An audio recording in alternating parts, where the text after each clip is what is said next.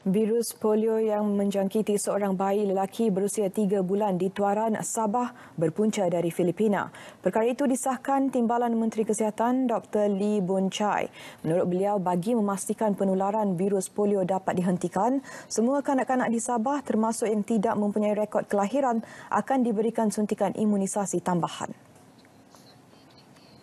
Jadi apa yang kita akan lakukan untuk polio ini, yang pertama, di lingkungan yang dekat dengan kes polio tersebut akan diberikan vaksin serta-merta, dan kita juga cadangkan supaya vaksin yang perlu diberikan meliputi mereka yang di kawasan-kawasan hotspot buat sementara waktu, dan seterusnya akan meliputi kalau boleh meliputi warga asing.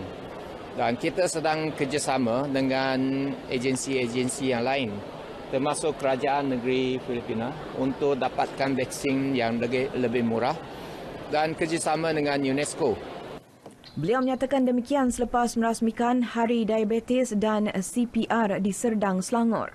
Kes melibatkan bayi di Tuaran itu yang pertama di negara ini selepas 27 tahun Malaysia bebas daripada wabak tersebut.